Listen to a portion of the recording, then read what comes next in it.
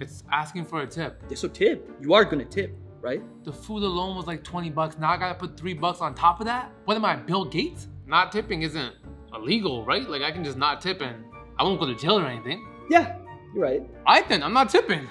You need a little help in that machine, sir? It just seemed like you were about to click no tip. Me?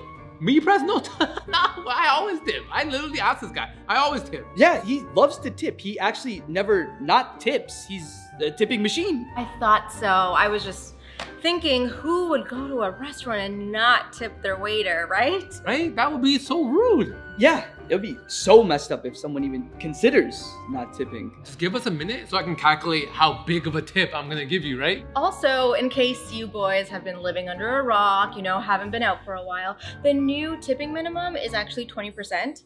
Anything lower is considered an insult, so you don't want to be insulting. It's embarrassing.